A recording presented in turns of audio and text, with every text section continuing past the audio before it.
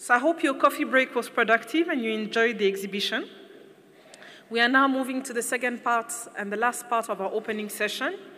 And I promise you it's going to be a very exciting one. We will have a keynote address, and before I invite Dr. Shiva to come to the stage, let me tell you a little bit about her. Dr.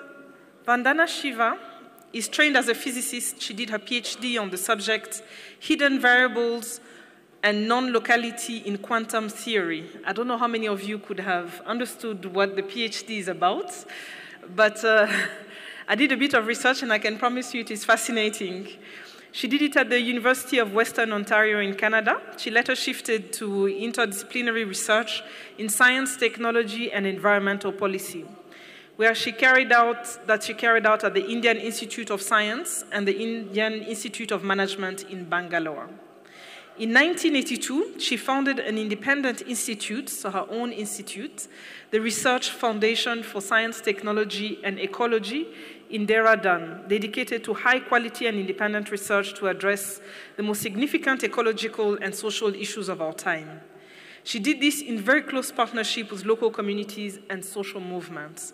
I think by now you can see the link to our global movement of cooperatives. In 1991, she founded Navdanya, a national movement to protect the diversity and integrity of living resources, especially native seed and the promotion of organic farming and fair trade. In 2004, she started Bija Vidyapith, she'll excuse me for the pronunciation, an international college for sustainable living in Doon Valley in collaboration with Schumacher College. As you will see, she combines the sharp intellectual inquiry with courageous activism. Time magazine identified Dr. Shiva as an environmental hero in 2003. Asia Week has called her one of the 5 most powerful communicators of Asia. Forbes magazine in November 2010 has identified Dr. Shiva as one of the top 7 most powerful women on the globe.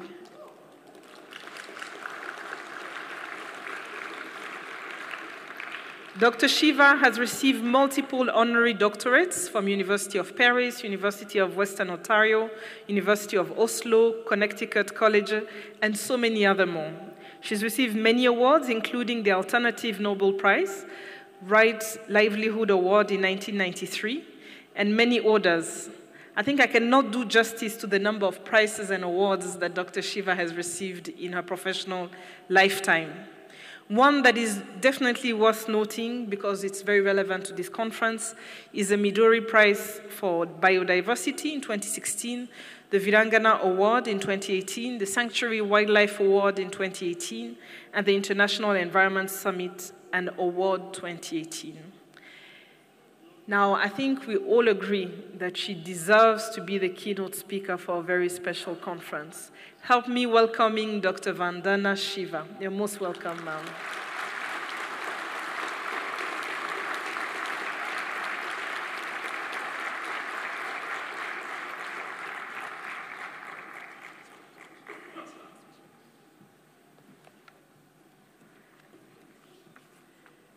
It's a pleasure for me to join you, the cooperative movement of the world, because my science has taught me that cooperation and interconnectedness and non-separability and non-locality is the way the world works, even at the quantum level. And my 5 decades of ecological work has taught me simple little things that the textbooks do not tell us. They make us believe that the soil is an empty container when it's a rich ecosystem of billions and trillions of organisms. Ecology is the science of the cooperation of nature.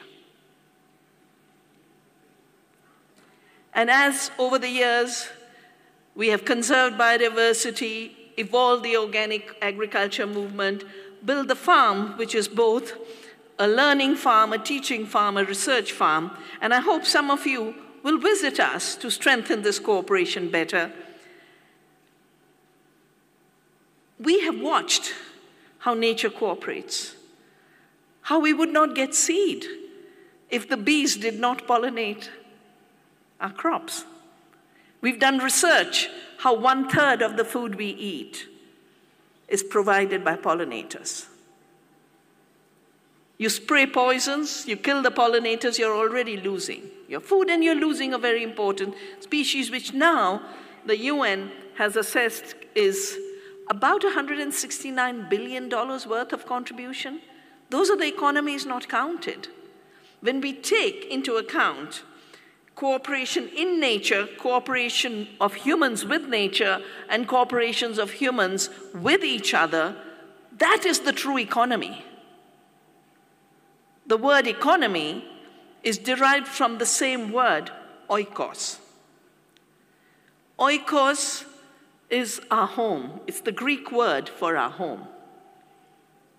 And the management of this home is economy.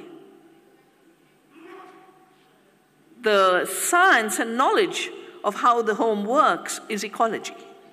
The two are rooted in the same word, oikos. But today, we've evolved an economy, I call it an economy that's gone rogue. I'm sure Rwanda has elephants. I grew up in the forests of India, where the rogue elephant was the one who left the community. The poor rogue elephant forgot how to cooperate. And then they become destructive. Aristotle defined economy as economia, the art of living. And he had another word for what is today called the economy, the art of money making at any cost. At any cost to nature, at any cost to society. This is what has led to the various ecocides and the various genocides. It is the art of limitless greed that does not know when to stop. And it does not have any values to guide the use of instruments, except for how to make more money. We just have to see the figures. In 2010, there were 388 billionaires controlling as much wealth as the bottom half of humanity. This number dwindled to 177 in 2011, to 150 in 2012, to 92 in 2013, to 80 in 2014, to 62 in 2015, shriveling to a mere 8 in 2016, and 5 in 2017. This is not an economy. This is plunder. Those of us who come from countries that were colonized saw exactly this phenomena. When out of the blue maps were drawn, extraction started, and we were left dispossessed of our own land, our own wealth, our own resources. My country dropped from 25% of the world economy to 2% at the end of British colonialism. And for Africa, proud communities caught as slaves to pick cotton in the Cotton Empire. And every time the narrative is told, England became rich because of its textile industry. I said, no, 200 years before, it plundered. It plundered the land of North America. It plundered the people of Africa. It plundered my land. That is not economy. It's a wrong model. Colonization and extractivism is a wrong model of how the economy should work and can work. We are on one planet, and we have an ancient text that says this universe and this earth is meant for all beings. Because in India, we've never believed in anthropocentrism. We've never believed that the world is for humans alone. And I think most indigenous African cultures recognize that the earth is for all beings. And those are worldviews we need to regenerate, because they're always worldviews of cooperating with nature. And the Sisha Upanishad carries on to say, enjoy the gifts of the earth without greed. And do not take others' share, because taking the share of others is theft.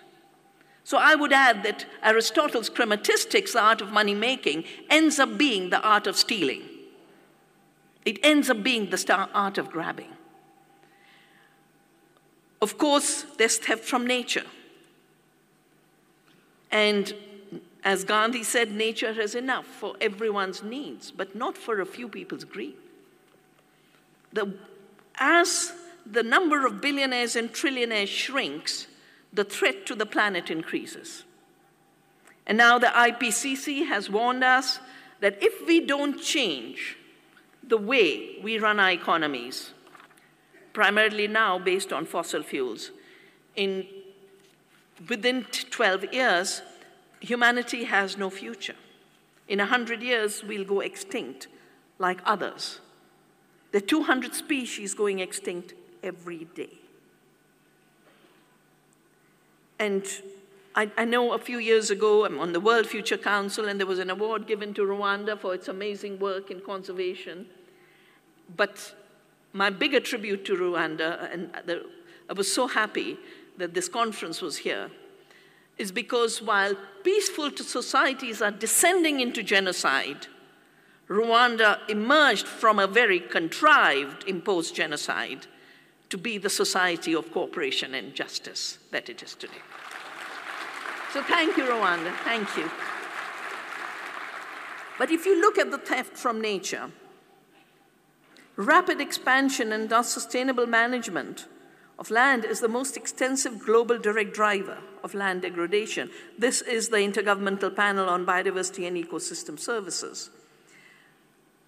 With negative impact on the well-being of at least 3.2 billion people, the degradation of the Earth's land surfaces through human activities is pushing the planet towards a sixth mass extinction. Across the world, the insects, including the pollinators that we took for granted, have started to disappear. It's being called an insectagadon. And it's all happened in the last 25 years as industrial agriculture, chemical farming, and poisons in farming, all of which came from the wars, all of which have their roots in making gases for the concentration camps to kill people. They are weapons of mass destruction. And we've turned them into agrichemicals for food production. And that's why, of course, species are disappearing. But people are dying. I began looking at agriculture in '84 when the state of Punjab, where I had done my MSc honors in physics, erupted in violence. And that same year, the city of Bhopal became the site of a pesticide plant leaking. And the people of Bhopal called that a genocide. 7,000 people died immediately. Even now, children are being born crippled. 75% birds have disappeared because birds need insects. And years ago, Rachel Carson tried to wake us up through Silent Spring on what we were doing to the planet. We are literally sleepwalking to our own extinction.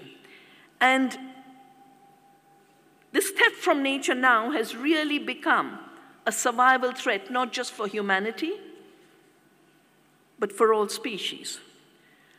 But this theft, by taking more than your share, is also a theft from others. The earth gives us enough water for everyone to have pure, clean drinking water. The earth does not create polluted streams. I have grown up in the mountains of Himalaya, drinking water from the streams and the rivers. And it's only about 25 years ago the water became undrinkable. This became the way we quench our thirst. This is a symptom of the fact that we have violated nature and we have violated the rights of people to water. 1 billion people are going without water. 1 billion people are hungry.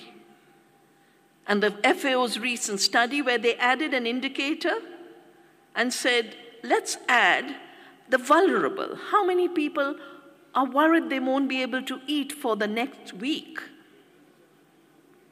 That became 2 billion. And for them, the surprising thing was that among the 2 billion were rich countries. The food deserts of the richest country of the world, America. I say, how can a country call itself rich if her people are starving? The right to food, the right to water, the right to clean air, the right to life has to be the indicator of doing well. The word wealth is derived from the word well-being. And we've somehow made the indicator of wealth the justification for destroying the well-being of the planet, the well-being of other species, the well-being of most of our fellow citizens. But we don't just steal from others.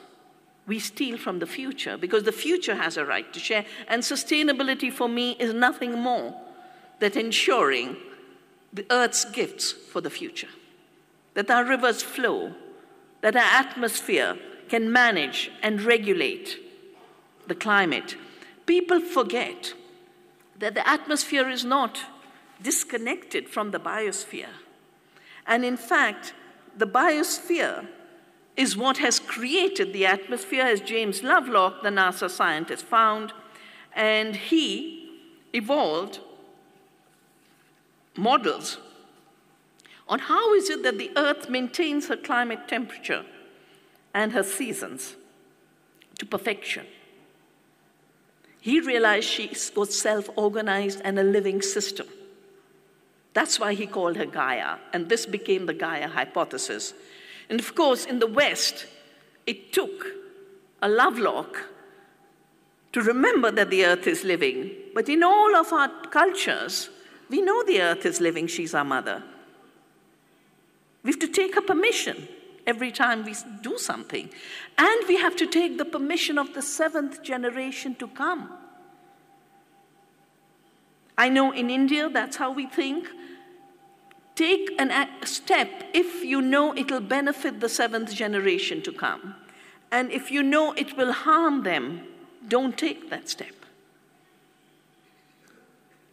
This is the same as what the Native Americans think of, the 7th generation test.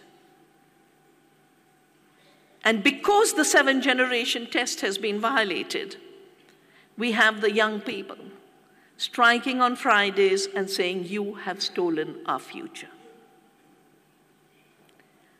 I see the cooperative movement as bridging all of these divides and transcending the artificial constructions of separation, of atomization, of competition as the natural way in which the world is organized and human societies can organize. Cooperation is our very being. We wouldn't exist if the trees did not take the carbon dioxide we emit and convert it into oxygen so we can breathe. We would not exist if the soil did not give us all the micronutrients and trace elements that go into our food. We wouldn't exist without the sunshine.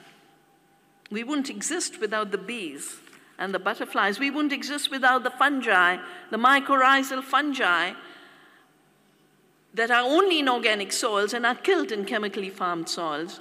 But in a cubic inch of soil, you can have 8 miles of this fungi.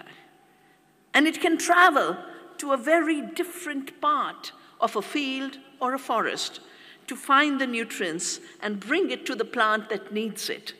If even the fungi know justice and fairness is the way we live, surely humans should be able to learn as much. It's now being called the web of the fungi under the soil is being called the soil wide web, much more complex, many more interactions than the World Wide Web of the internet. We get very excited about every new communication system we set up, only because we became dumb about understanding the true communication that's going on in nature and between people. We've just finished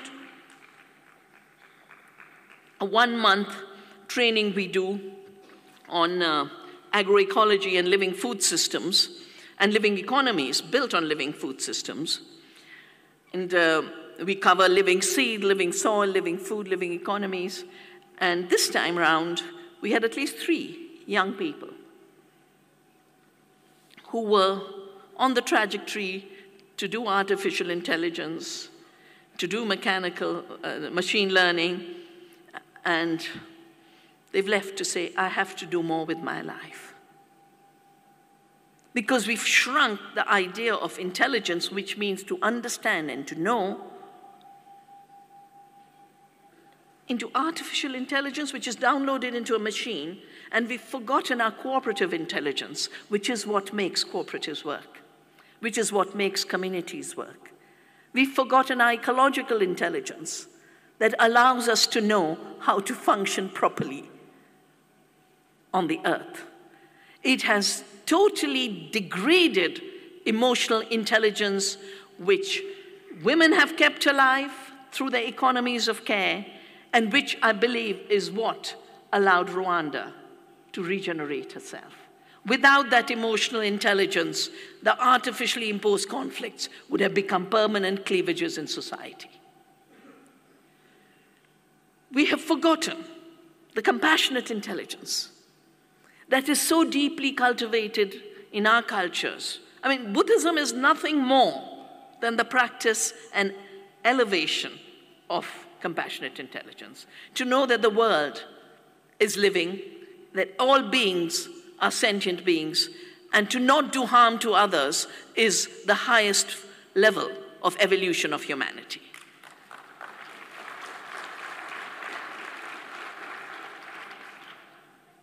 So we are interbeings because if we don't forget our relationship with others, we cultivate those relationships. We are part of the earth and we are Earth citizens. We are members of societies and communities, and we are part of cultivating the commons. There's a beautiful new word that has entered the discourse. It's called commoning. Recognizing the common interest and cultivating it. And I believe that's what cooperatives are doing, because they work for the common interest and for the common good.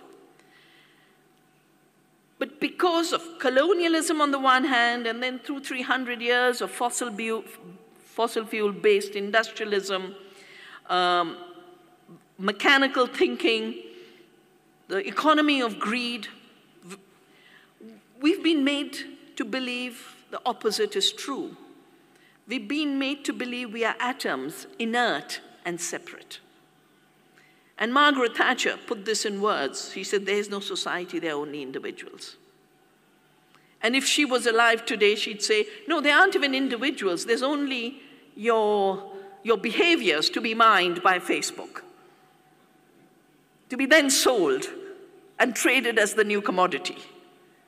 You must ask, why are the 10 richest people, those who deal with other people's money and put it on the global casino, and those who are carving out colonies out of our minds? It's the new colonization. It's the new threat to autonomy and sovereignty. We are repeatedly being told as individuals we are separate from and superior to nature. This is the disease of anthropocentrism. It is also the disease of the new disease of superior races all over the world. Suddenly they have emerged. I mean, I know through colonization There was a group that called themselves civilized and called us barbarians and trashed us. And they knew civilizing missions. But that false idea of superiority is coming back to basically justify new genocidal thinkings in our societies and new exclusions and new intolerances. We are not separate from nature. We are all earthlings. We might be a different shape from the mycorrhizal fungi. We might have different functions from the bees and butterflies, but from the microbes to the elephant and us in between, we are Earth citizens with equal rights and an equal right to have a future. But we can only have it if we ensure that we live in ways, we produce in ways, we consume in ways, there's enough left for the Earth to continue to have her atmosphere clean and therefore her climate stable, her soils fertile and not desertified, her biodiversity rich, her rivers flowing clean. This separatism that has so infected the way we think about ourselves, and therefore the way we think about economy, says as atomized individuals, we are separate from each other and can only compete for scarce resources. Even scarcity itself is constructed because my work over 5 decades has totally reconfirmed Gandhi's teaching that the earth has enough for everyone's needs, but not for a few people's greed. I think what the cooperatives are doing are showing how we can create enough through our creative work for all. That greed creates an economy of scarcity and then creates conflicts between people. And while the idea of competition is imposed as if it brings efficiency, I have watched how the idea of competition, especially through the corporate designed free trade, does the opposite. There is no competition in the corporate businesses. They've become bigger and bigger and bigger concentrations and cartels and bigger monopolies. The field in which I work, seed, most of our seeds were in farmers' hands, but even in the industrialized West, there were small seed companies all over.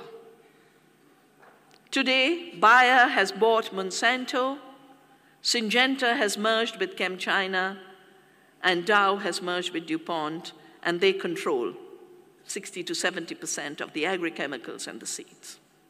And they write the laws, including the attempt to own life on grounds that they have invented the seed. I said, no, you don't invent the seed. We received the seed from nature and our ancestors. You modify the seed. And how you modify it should be assessed. Do you do good or do you do bad? If you add a toxic gene, according to the biosafety laws, I've had a role in framing for the United States, nations. When you modify in ways that harms biodiversity, that harms the soil, that harms our public health, and harms the socio-economic condition of farmers,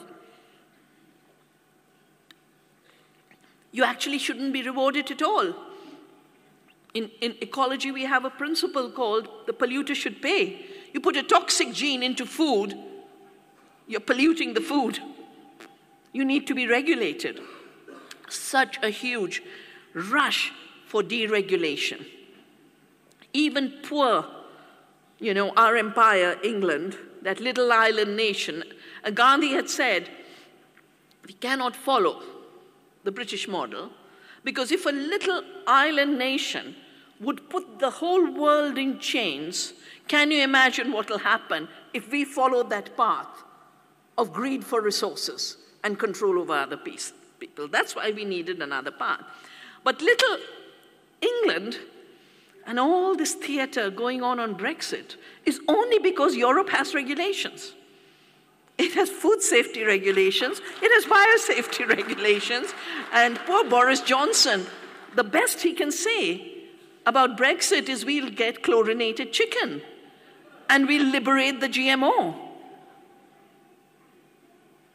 And that's when things start to go wrong, where that which is put in place to regulate for the public good and the protection of the planet is seen as an interference in the freedom of the 5%, or as I call it, the 1%. I have a new book called Oneness versus the 1%.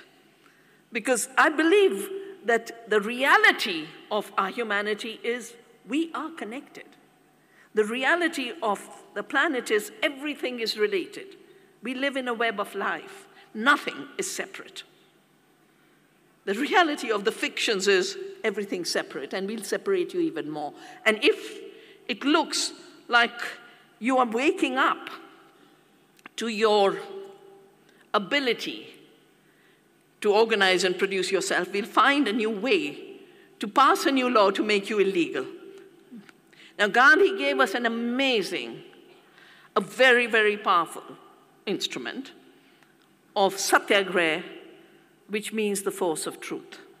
And when he was asked, how did you come up with it? He says, I didn't come up with it, I just watched closely how India had stayed democratic and how people had retained their power. That when they were dissatisfied with their rulers, they did not cooperate. And this happened in 18-something when the British wanted to collect taxes from the homes of Banaras, the oldest city. And they said, pay taxes to us. And the inhabitants said, but you didn't build these homes. How can you demand taxes? And of course, the British weren't going to listen. So what Banaras did was empty out the city. Said, okay, collect the rents from an empty city. And the British were forced to withdraw the rule, just as they were forced to withdraw eventually the salt tax, which made salt making illegal in India. You know, when you're in tropical countries, you need salt. And Gandhi led the salt march and went to Dandi Beach and picked up the salt from the sea and said, nature gives it for free. We need it for our survival. We will continue to make salt. We will not obey your laws. So when the corporations were telling us that everyone would have patented seed, all farmers anywhere would buy their seeds from, at that time they were saying we'd be 5 companies, but now there are 3. I said, no, we'll do a seed satyagraha. We say, you don't invent the seed, nature gives it. Our ancestors have bred it. We need it to grow the food. And therefore, we will not obey your laws. We've gone further in India. We've not allowed seeds and plants and life to be patented. And I hope everywhere. I know Africa is under huge assault to impose corporate intellectual property laws. And I get letters from little countries to saying they've just made seed exchange illegal between us. That is what Gandhi did his satyagraha for. But he began his satyagrahas actually in Africa. Because when the apartheid regime was being put in place, one of the first things that was done was compulsory registration on the basis of race. And Gandhi said, but we are one citizenry, we are equal human beings. We will not be divided by race. And they had a bonfire of these passes that were required on the basis of race. And he went to jail in South Africa. It was interestingly on another 9/11, we call it the 9/11 of peace, in 1906. Then, of course, he came back to India, and so much of our ability to see that we have the power to organize. We have the power to be together. We have the power to have solidarity, and we have the power to recognize unjust, brutal laws to protect greed from laws that protect the common good. And I do believe that each of us has a duty to not obey laws that give immunity to greed at the cost of the planet and the cost of people's welfare and the future, because we are literally, from every scientific evidence that's been laid before us, we are looking at 100 years of human survival if we continue on this path of greed and the path of pseudo-competition, which leads to monopoly. I mean, if you just look at any sector, look at the numbers controlling the global system. This model should be dismantled just on grounds of antitrust. Whether it's the technology giants or the fast clothing giant who are throwing away clothes by the day just to sell the next and the next, or the junk food giants that are responsible for 75% of all chronic diseases, which used to be called the diseases of the rich because industrial food was only in the rich countries, but now as it's being exported to our countries, we are getting diabetes, we are getting cancers, we are getting all kinds of chronic diseases which have become the single biggest reason for death today. 2 billion people are affected by food-related diseases. And if you look at climate change, I have a book, Soil Not Oil, in which I assessed what's the global junk food system. And when I call it a junk food system, I mean you produced it in ways that is nutritionally empty because you use chemicals that didn't allow the crop to have nutrition because the soil had no nutrition. But it's also junk because the processing empties it out of anything healthy and puts in all kinds of hazardous material. So the production of this industrial system accounts for 11 to 15% of all greenhouse gases contributing to climate change. It's also leading to deforestation and land use change. We're burning the Amazon to grow GMO soya and spray Roundup. Argentina has been devastated by becoming the supplier of GMO soya when it used to be the exporter of wheat before this current phase of corporate globalization. Today, Argentinians are standing in lines for food when they had no food scarcity. 15 to 20% of the greenhouse gases come from destroying our forests, when we could be protecting our forests, protecting wildlife, protecting biodiversity, and growing more food. That's the work we've done. We don't need to import all our food from 10,000 miles away. India was the land which actually triggered colonialism because the East India Company was created, as the name tells you, to colonize India. And the reason they wanted to control India is we had spices, we had beautiful textiles. And those were the main things traded. But we weren't trading in our staple food. We were trading in high-value items. I call it the spice of life trade.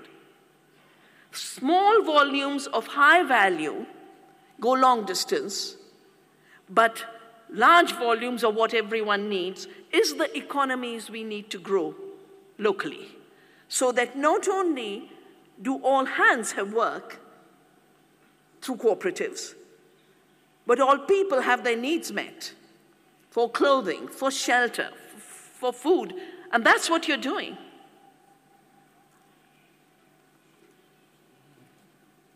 The processing, transport, packaging, 15 to 20%. When we could have better food with local artisanal processing, local manufacture, and just a few things traveling long distance. Coffee and tea, yes, can't grow in Europe. But if Europe can have its cheeses, it should. Waste, 2 to 4%. Now, in ecological systems and circular systems, there is no waste. Nature knows no waste. In small communities, there's no waste, because what you won't eat, you give to the animal. The rest goes to compost, it goes into your field, it goes to feed your soil organisms. When you're intimate, the needs of all can be met. But what we have right now is a huge competition between an extractivist economy that takes the last drop of water from rivers, the last bit of fertility from soils, the last bit of value from communities. And this extraction is then going to the top, creating this pyramid. But the pyramid now is becoming an inverted pyramid because there's too much on the top. Particularly finance, which is 70 times more than the real economy of the world. The fictitious economy, I don't think cooperative banks deal in fictitious finance. But the investment funds and the investment banks, that's all they do. And they trade in risk, so the more, I remember in 2008, when the collapse took place, the financial collapse took place, there were these ads about how hunger, I know they're colleagues from Egypt, but the marches in Egypt were bread riots. They were about the price of bread. And because the price of bread was becoming unreachable for ordinary people, those who had been in the financial world said, wow, we can now invest in two new things, food and land, and make lots of money out of this. So food today has become part of the global casino. People's land has become part of the global casino. And it is so important that your efforts, your contributions are bringing justice and sustainability back in this casino economy. How do we make this change? The system is so powerful. But you know, an upside-down pyramid is a highly unstable pyramid. It can topple any time, and it is. The fact that in country after country we are seeing instability. If you open the newspaper, all you see is riots in every country. Ecuador used to be so good. Austerity policies have made people come to the streets. They had to withdraw the law yesterday. Austerity basically is another extractive mechanism. Take society's share to allow it to come to the top. We have to begin where we are, wherever you are in your cooperatives. I saw when the screen was up, I saw the slogan of Co-op is elevate your identity. And I believe if all you do is elevate your identity from being just community to earth community, you've brought sustainability right into it. And the Spanish cooperative slogan, humanity at work. Well, humanity has been at work, and we are on this fragile moment where the billionaires are thinking of new money through putting people out of work. After all, the fossil fuel definition of efficiency was always how you can get rid of people. How can you get rid of people? And my critique of industrial farming has been, you didn't grow more food. All you did was grow food with less people, and that's not efficiency. People are not an input. People are at the heart of the economy. You can't treat them as an input that must be reduced to make the system more efficient. I've had debates on how they're supposed to be mere denominators. Reduce the denominator. And so you get more hunger because you've thrown more farmers out of work. And half of the hungry of the world today are rural people because you're taking their livelihoods away from them. And I've never understood, why do you need driverless tractors?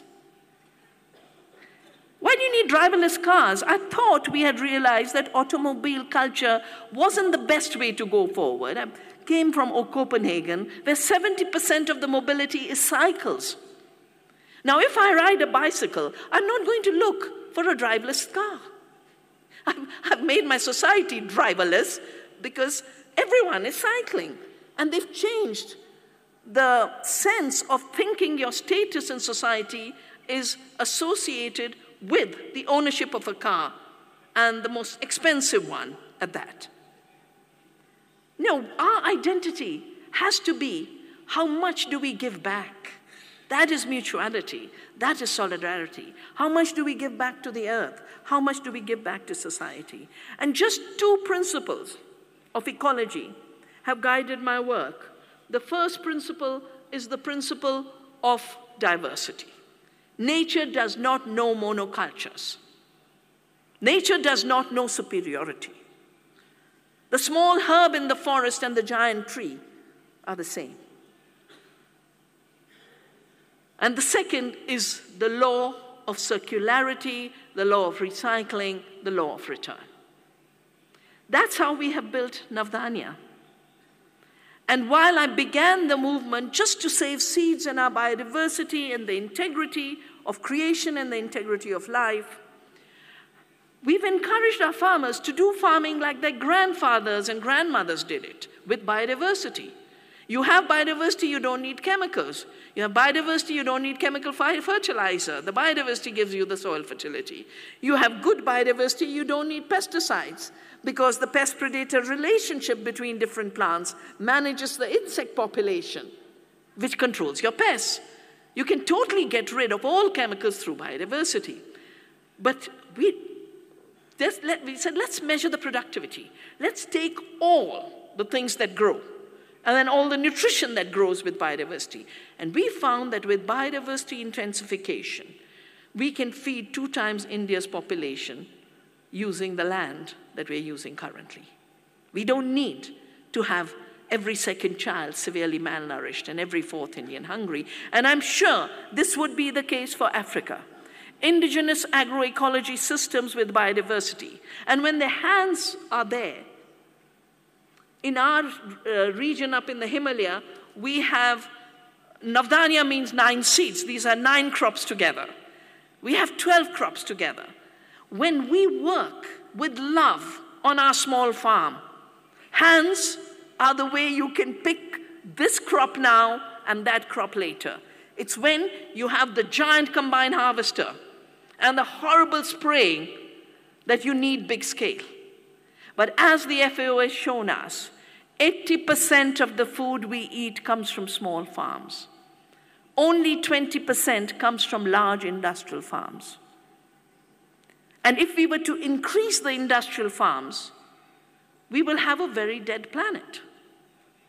Because not only is 50% of the greenhouse gas emissions coming from industrial farming, 75% of the soil destruction, 75% of the water destruction uses 10 times more water to grow the same amount of food.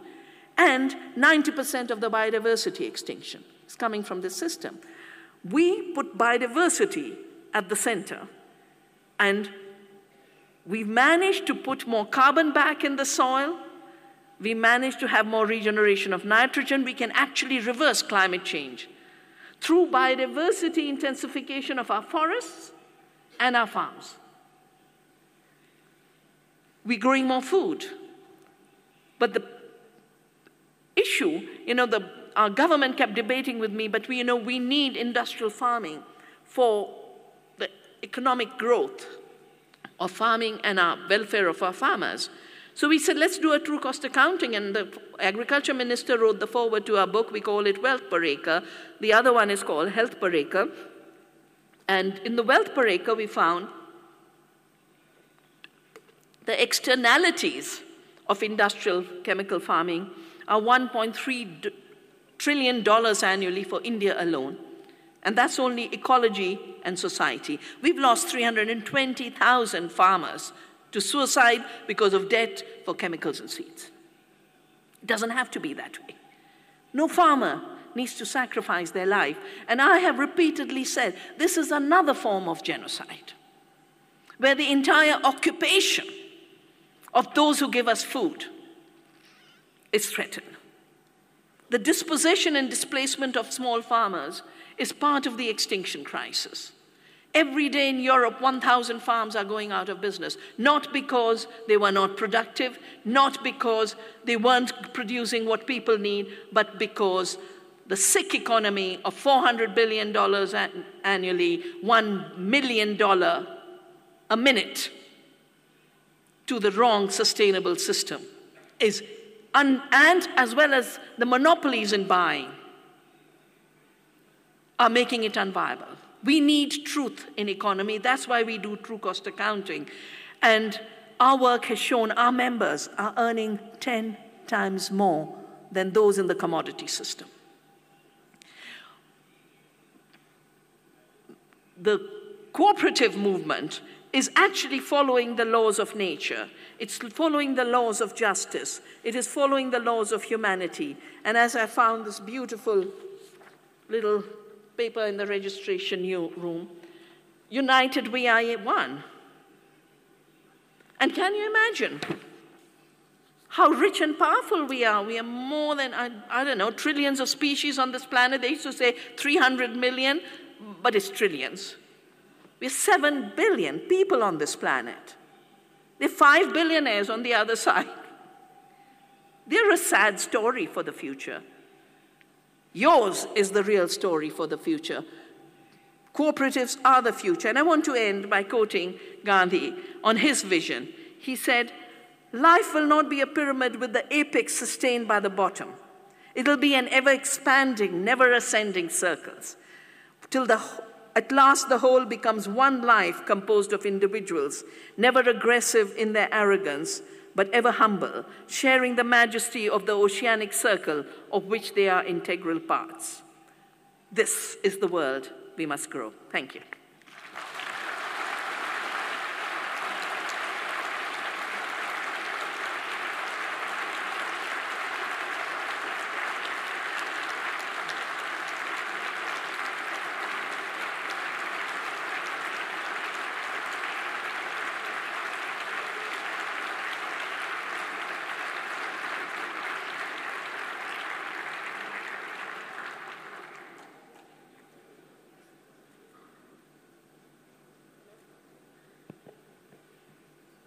Can we have the mic? Can you hear me? Okay, great. Thank you very much, Dr. Shiva, for your keynote address. It was both informative and engaging. We now have time for probably 2 questions for Dr. Shiva before we move on to the lunch break. But before we go to the questions, I'd like to make a very small recognition for 2 very important delegations that we have here today. We have the delegation of Morocco, which is here with us today, and we have the Ministry of Industry and Artisanry from Madagascar. You're both extremely welcome.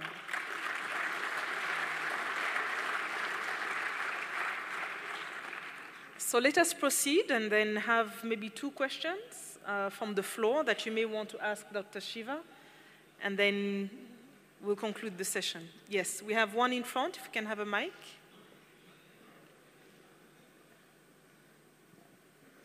If you can tell us your name, maybe your cooperative or your organization. I'm from Nepal, country of Himalaya. I'm chairman of National Cooperative Federation, Nepal.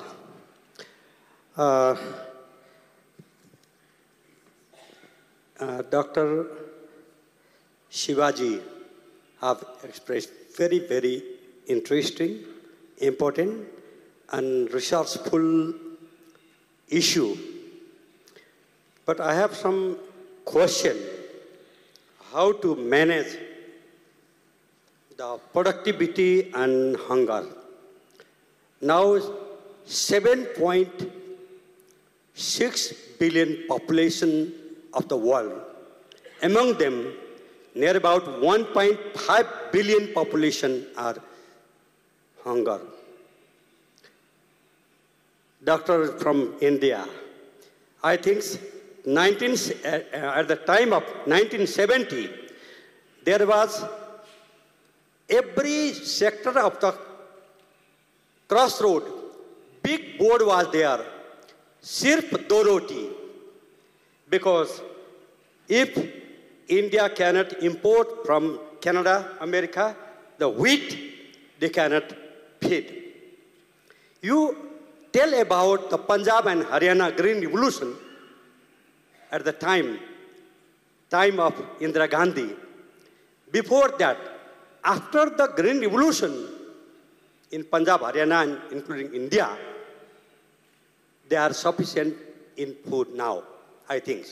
Of course, sometimes before, India today write a report of invention, near about 30 crore of Indian people cannot get hand and mouth in 24 hours only one time.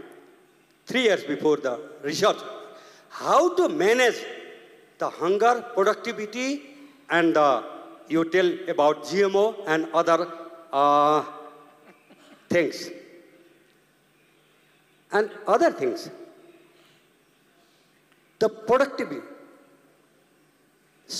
maximum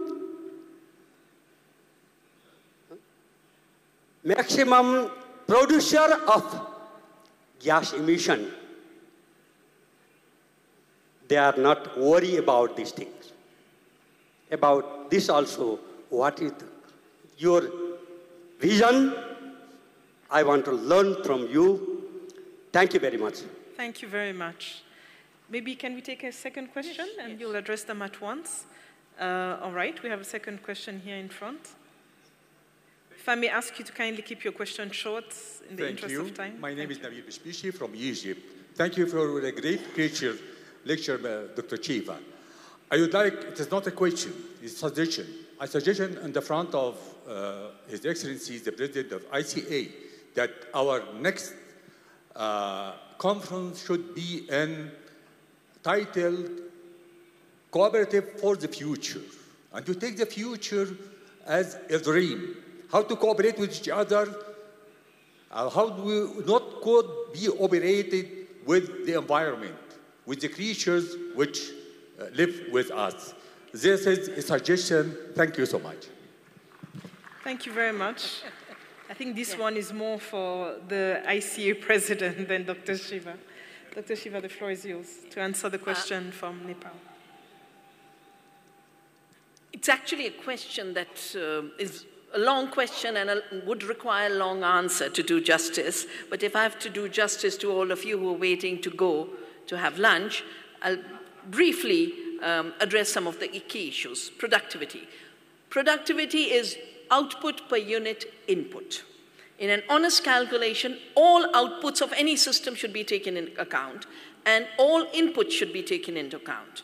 If you were to do a productivity analysis of industrial agriculture based on intensive fossil fuels, intensive chemicals, and a lot of capital, it would be negative on financial terms because farmers use 10 times more money to produce than they earn. That's why they're leaving the farms. On energy terms, 10 units of external energy used to produce 1 unit of calories in the industrial system. The only reason it works is the only input counted is human labor, which, as I said, is wrong for 2 reasons. Humans are not an input into a system. They are agents in that system. Democratic, happy, free people are an outcome of a good economy. I don't think cooperatives put humans as inputs in the equation. They're there throughout as agents of responsibility and consciousness, as agents of democracy and participation, not throwaway people. So on any audit, the industrial system actually fails, which is why it needs $400 billion annually. They're crutches. You remove these crutches, the system will collapse. Whereas cooperation with nature, farming with nature, cooperation within communities, farmers as collectives, we've created community seed banks, we've created farmers' cooperatives in order for them to have a stronger power, in order to decide what the price should be rather than the prices that are constantly collapsing. Those systems are what have worked and will work in cooperatives for the future. That's how they'll work. But I would add one more ingredient. I would basically say, I think the cooperative movement should consciously say, and we cooperate with nature. Very consciously start declaring we cooperate with nature, we are sustainable. And if changes need to be made, then they make them. I mean, the IFCO group was telling me they're doing organic. They're shifting to organic.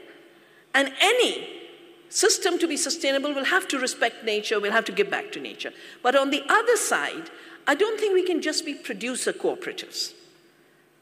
I think we have to recognize that part of our work is to raise the consciousness of consumers so that they're not just consumers. Because Margaret Thatcher's slogan was, we are just individuals and we are only consumers. No, we are citizens. We are First Earth citizens, we are members of our cooperatives, and as citizens, even when you come to buy with consciousness. So just like there's so much consciousness now on the environmental front, we need to show that you can't protect the earth without justice. That ecological justice is the only way forward. Enough for the earth, enough for all people. That's where no one will go hungry. You asked about India. Sadly, I've done a book on this. It's called The Violence of the Green Revolution. It's very detailed in its research. It was done for the United Nations. There was no one dying of hunger in 1965. Nobody. There was no famine in India. There was a drought which raised the prices of wheat, but that meant all the villagers went back home because they had enough food. And that meant these big steel plants, Bhilai and all those steel plants, they didn't have labor to build them. So to keep the labor in the cities, they wanted to regulate the price of wheat, which is why the PL 480 request was made. But when the PL 480 request went with saying, but you must bring chemicals in, and Lal Bahadur Shastri said, I will not experiment with such a large agrarian population. We will do it on a small scale if it works for us. We will. You said now no one's hungry? No, but now we have famine deaths. Every second Indian child is wasted and stunted. Every fourth Indian is hungry. We've just dropped 102nd on the hunger index, and the last is 112. We are just 6 above. We are a superpower. We go around muscling everywhere. But if hunger is the measure of how strong or weak you are, we are not doing too well. And yes, there's lots of wheat and rice. But you can't live by wheat and rice alone. You need your dal. And now we're importing fake dal from Canada. 7% protein compared to the 35% protein if we grew it ourselves. And when we grew it ourselves, we also fixed the nitrogen and gave nitrogen to the soil. And now our soils are getting impoverished, our people are getting impoverished. People aren't buying this dal. We're importing 75% of our edible oils because the Green Revolution monoculture meant you grow just a cereal, no oil seeds, no pulses, whereas biodiversity means you have your vegetables, you have your greens, you have your oil seeds, you have your pulses, you have everything that you need. So we are a hugely dependent country now on food imports. And I have watched Africa, how the free trade rules turned Africa into a dumping ground by the day. By the day. These are such unequal, asymmetric rules. And I believe that not only should the cooperative movement play a role in defining what development is and saying we are for the future, but I really feel the cooperative movement can and should play a role in redefining rules of trade on the basis of sustainability, justice, and work for all. I say, unless you've protected the last bee, and the last child, and the last forest, you don't have development.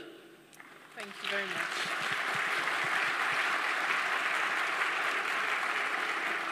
Thank you. Thank you very much, Dr. Shiva, for this very inspiring world. I think we have run out of time. I know people may have several questions. I encourage you to reach out to Dr. Shiva and take advantage of her presence after this session to ask your questions. As we conclude this session, I'd like to invite the ICA President, Mr. Guarco, to kindly share the gift that he has on behalf of the cooperative movement dedicated to Dr. Shiva. You're most welcome, sir.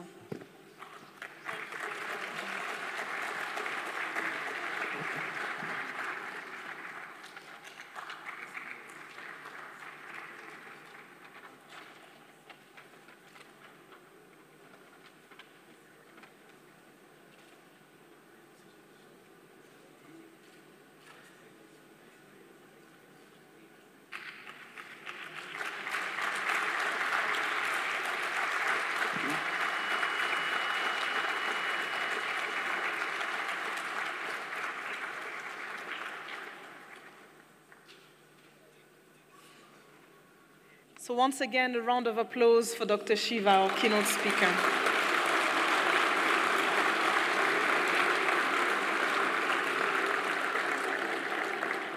So as we conclude this session, we have a few announcements to make, just to remind you of the program for the next 3 days.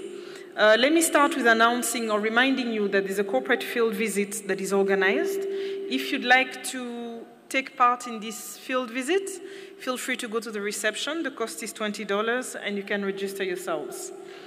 There are a couple of inspiring case studies or inspiring events that are taking place.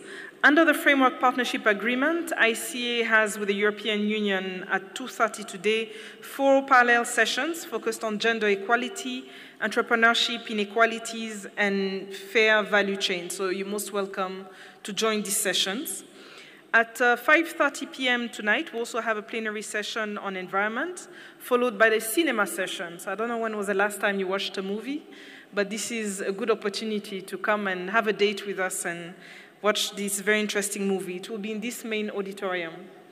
Tomorrow, we'll have 2 plenary sessions on employment and value chains, followed by 3 parallel sessions on food security, sustainable production, health, and inequalities, as well as housing and energy. You'll see the details in the program, but you're most welcome. And then finally, on Thursday, we'll have a plenary session on peace and equality, I think echoing the opening remarks of the ICA president, and a grand debate with participants. So that will be used also to close the sessions and have some key recommendations. And then this will be followed by the ICA General Assembly. This is Thursday, and the members of the General Assemblies, of course, are most invited to attend. So once again, thank you all for participating so actively to this opening session. Thank you to our keynote speaker, our guest of honor, and all the panelists. It was my pleasure to be your MC this morning, and I wish you a great lunch. Thank you.